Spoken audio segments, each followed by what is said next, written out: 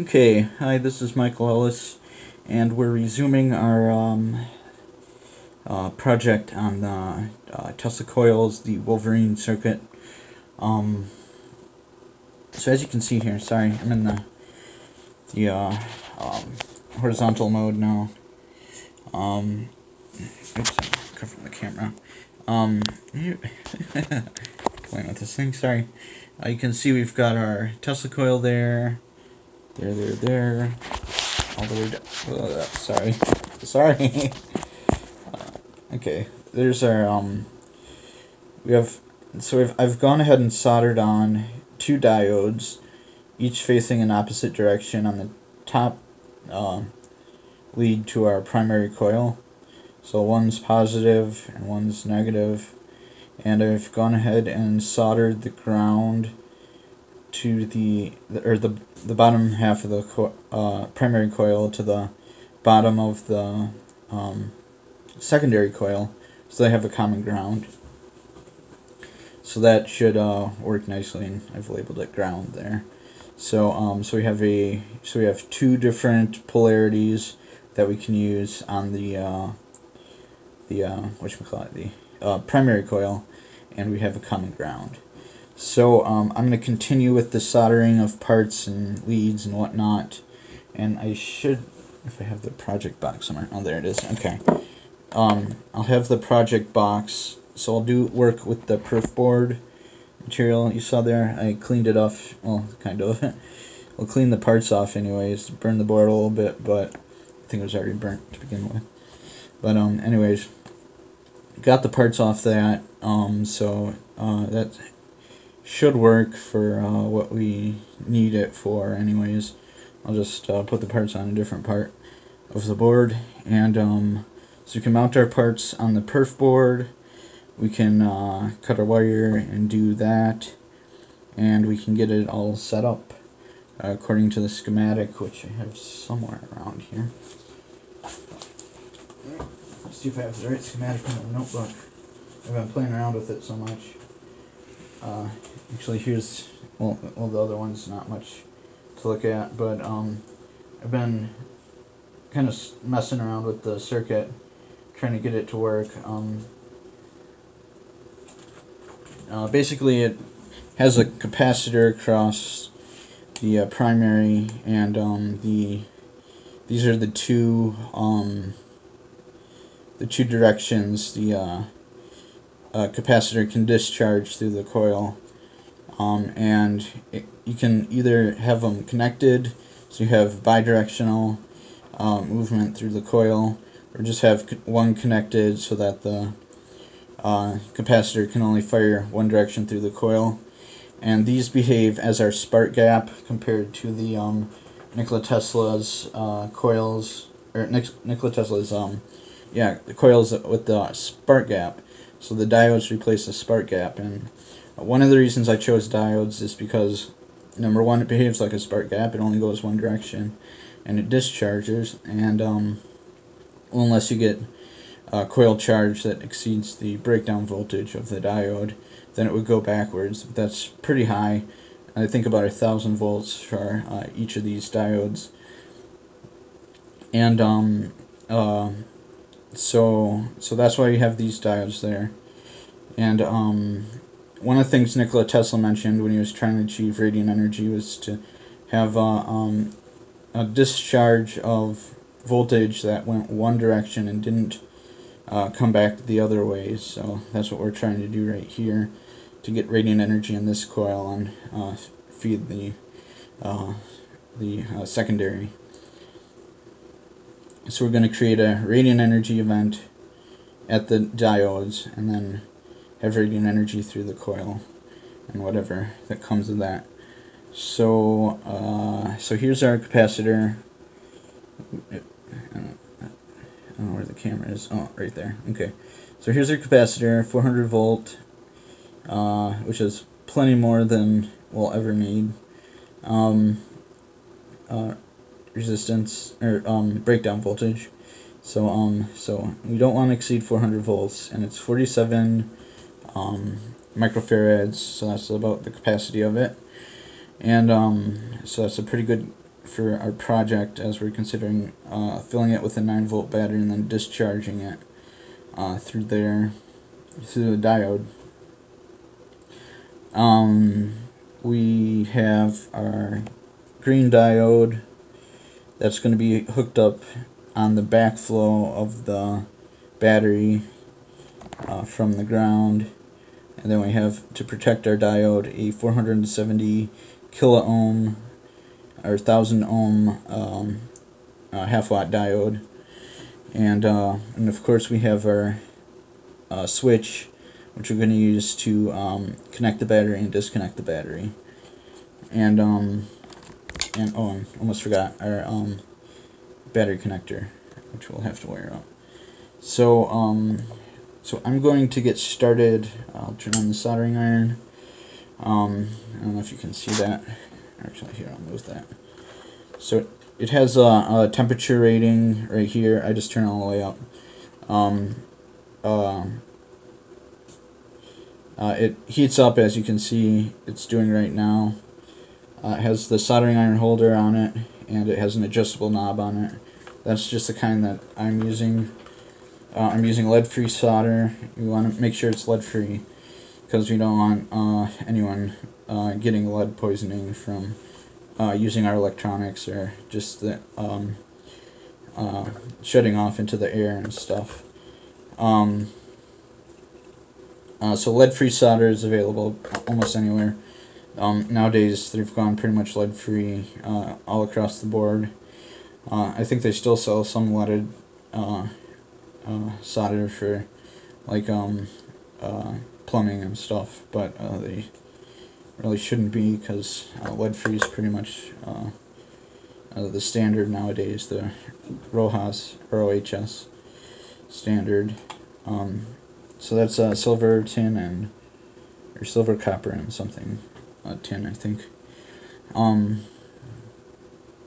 So yeah, so I soldered these on already. So what we need to, what do I need to do? I need to get the well, I'll solder the 2 lines on to the diodes. Black will be our ground color, and white will be our positive color. So so get about a foot length. Here, I'll go back here.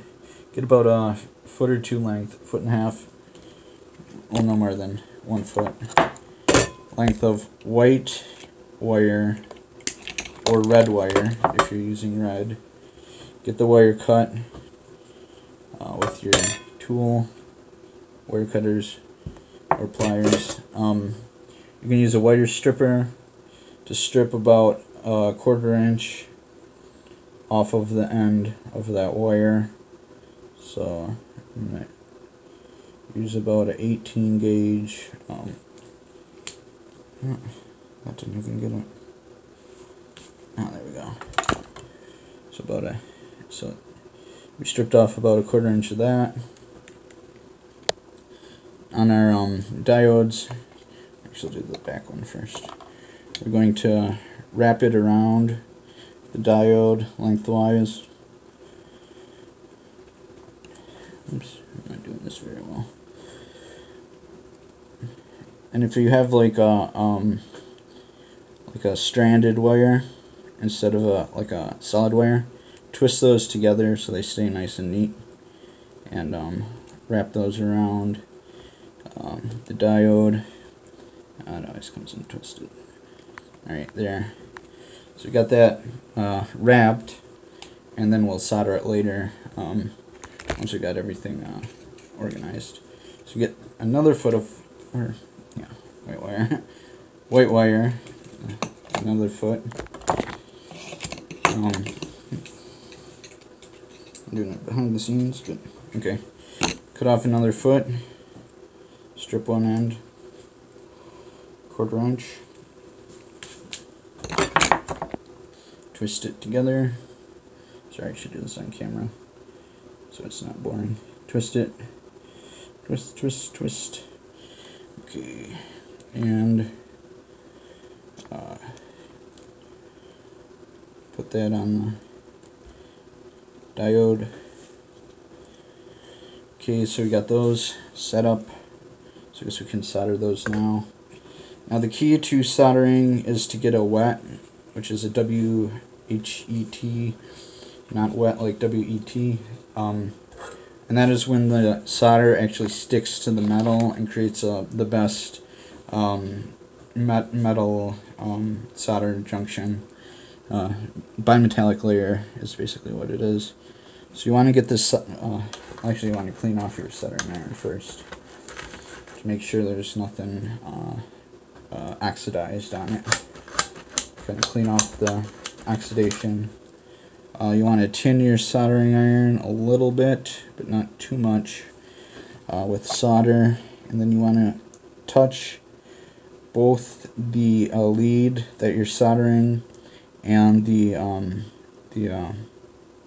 wire, and then you'll introduce a little solder and let it soak into the wire and the lead all the way along. Hold it there till it absorbs into the metal, and then you're good. You've got a good junction. And you'll do the same with the other one. Just heating up both the wire and the lead at the same time. So you want your tip to touch both the strand of the wire and the lead to get them both heated up. And then you can easily melt your solder to the surface, and it will absorb in if you hold it there a little bit longer than a couple seconds. Well, actually mine is pretty hot, so I just can do it right away and hold it there a couple seconds without burning up my diodes. So those are actually pretty hefty diodes, so they don't get damaged very easily. So those are good. So you have one positive, one negative. Actually, I should have changed the colors. Oh well. Well, these are both on our positive line anyways, so they're just different directions. And of course we have our ground, which we'll have to wire up to. So I'm going to get a black wire, about a foot long too, because this will go to our box. We'll have to cut a foot of it off with our wire strippers. Get a foot, maybe a little more than a foot. Cut it off. We're going to cut a quarter. We're going to rather strip a 1/4 inch off of it. And I don't know if you can see this on there. No, you can't. Gotta move in a little bit. Okay, maybe actually I just gotta move that out. There we go. There we go.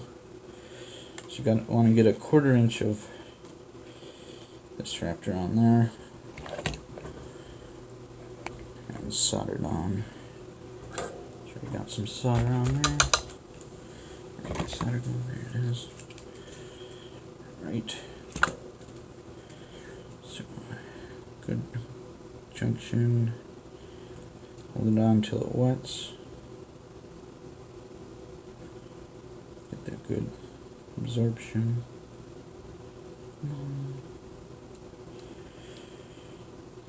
Sometimes it takes a little while to heat up. Especially with the solid metal wires, it takes a little while for it to heat up. Just to know.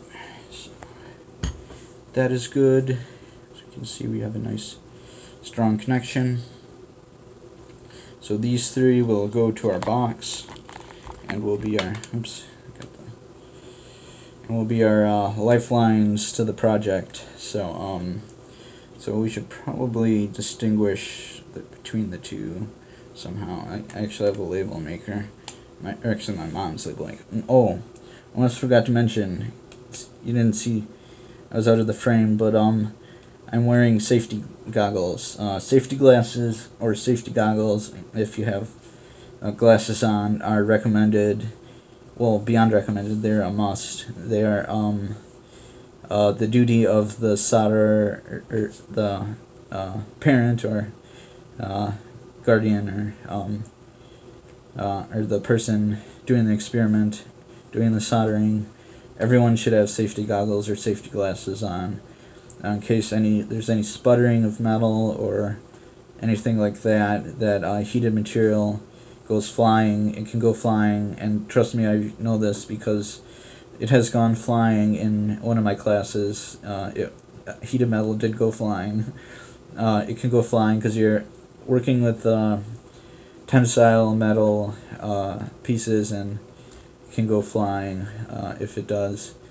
And so anyone in the same room, watching the soldering taking place, needs to have safety goggles or safety glasses, just because hot metal can go flying, and it can catch you in the eye, and even if you have a contact in, it'll melt your contact to your eye or burn your cornea or any sort of nasty stuff like that. And glasses are not enough. You can get around glasses, and trust me, I know that. So onward. Let's see. I guess we'll start continuing our soldering odyssey with our perf board. So let's get going on that. So let's see what's a good piece of that. Okay, so you're gonna take your perf board, and I assume yours is brand new and whatever. If not, you're like me and you're just reusing an old piece that is all burnt up and has solder on the back. Well, so we're gonna start with our capacitor, which we're gonna put in one little position, and your capacitor is probably brand new, so unless you salvaged it from another project like me, it might take a little convincing to get in the perf board there. So you can clearly see that the positive. Oops, there's a little more to that actually. Might have to use pliers to pull it through all the way.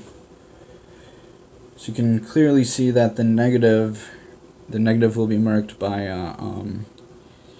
marked clearly. The negative terminal will be marked clearly. If it is not, it is the shorter of the two. That is also the way it is indicated. So if you still can't tell, it's probably not polarized. If it is polarized, it will be clearly marked, or one of the leads will be shorter or longer than the other one, respectively, indicating a positive. Positive is always longer, shorter is always negative, unless it's been cut or is from another project or reclaimed. Then it might be different. So always go with the marking on the body first, and then if you can't tell, resort to the lengths of the pins, or the legs rather, of the or the electrodes rather, coming off the component. Okay, so next we're going to mount our. Actually, we should solder that down. I don't know. Yeah, so we're gonna solder that down. So you can see there's little metallic circles around the project board. So perf board rather. Those metallic pads are what your solder attaches to when you solder the project down. Those hold the pins in place and mount your component.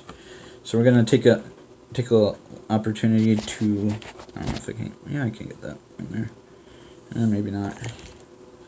I might need some convincing.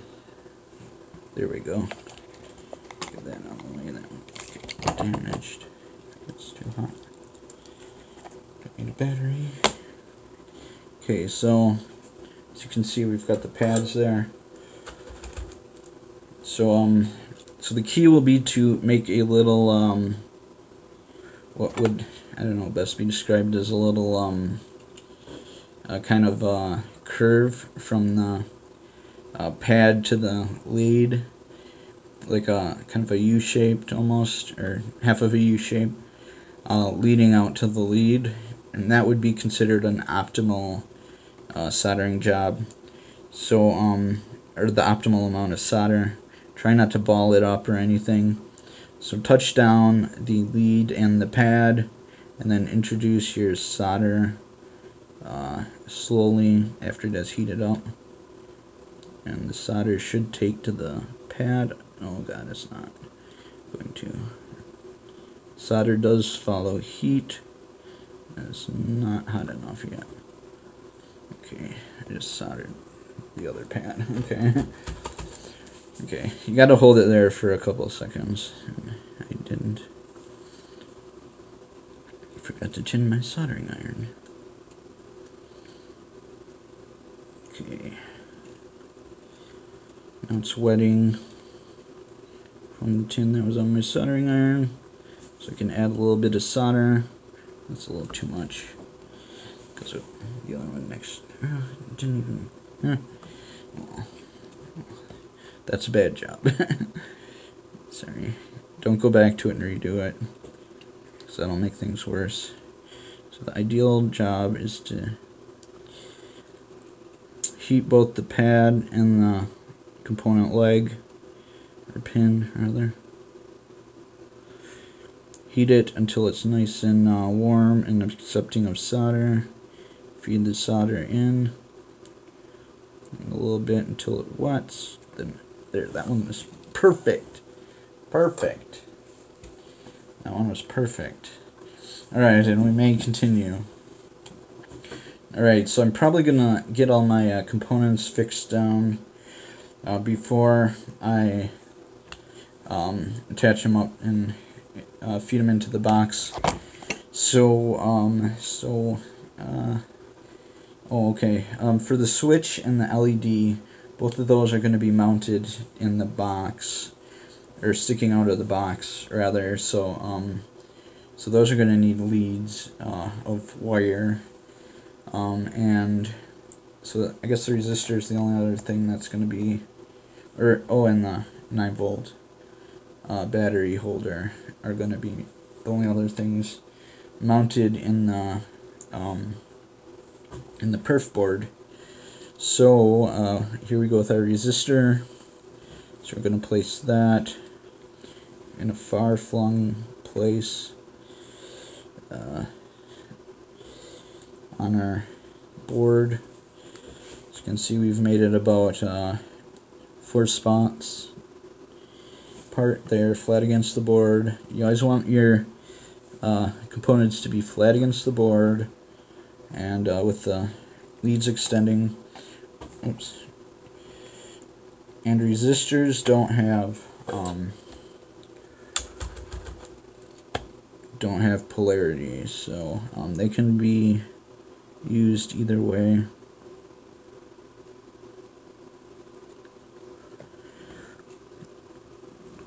No, that one didn't take.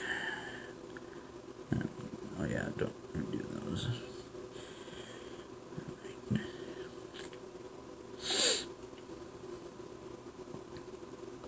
And this soldering is just to hold it in place, so don't get too caught up on it if it's not going well.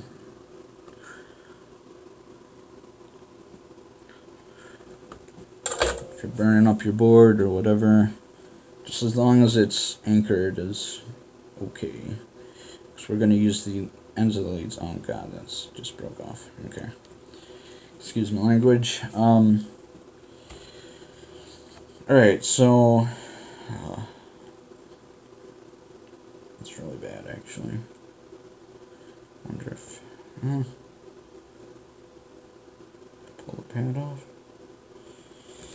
Okay. Anyways, okay. So onto the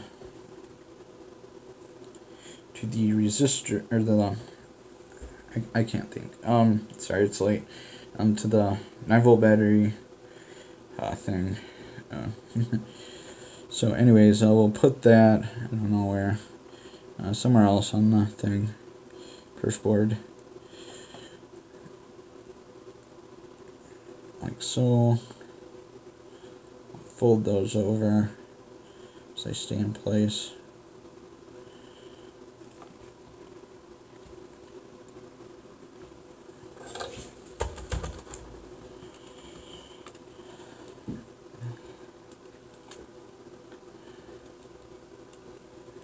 And this will be our power source.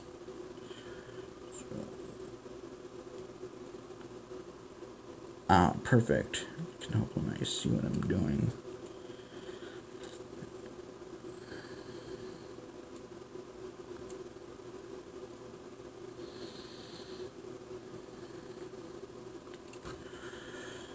No, it didn't.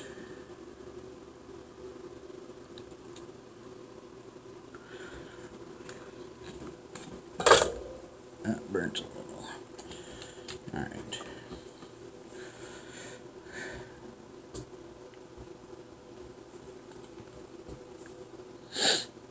Alright. Continuing on. So we've got our components all secured down to our perf board. Check, check, check. Okay, next we're going to solder our components leads onto our individual components. So I'll start with our LED. So our LED is going to have one positive and one negative lead. It's not apparent on the actual LED, but one leg is longer than the other. Actually, this I was messing with a little bit, so it's a little bent, but one leg is clearly longer than the other, and the longer one is the positive one, and I'm going to bend them apart like that. This is the positive one, is our white. Here, actually, I'll set it like that. So we're gonna cut about a half a foot of white. Oops. There we go. White lead. Hook up wire rather.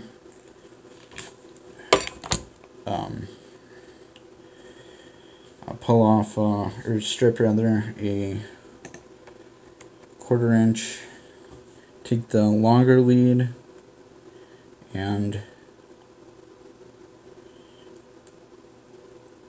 twist on. So I'll twist the lead a little bit too, so it secures on the white for positive or neutral rather. Because I don't have red, and because we're actually it's not neutral, but and black for negative. We'll cut off half a foot. Oops.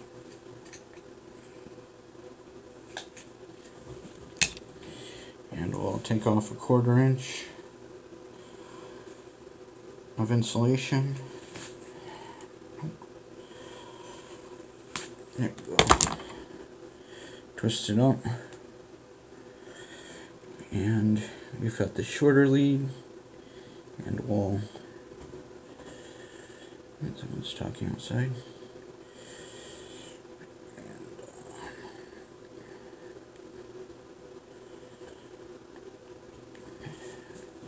Twist it all on. You can see we've got a positive and a negative, and then we'll solder those. So just place it over the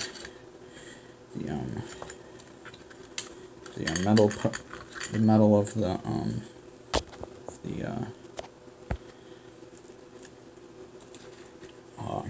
soldering iron, and solder those. Those can just be soldered really easily just by heating up the wire and the lead and just heating it until it absorbs in. You want to be very careful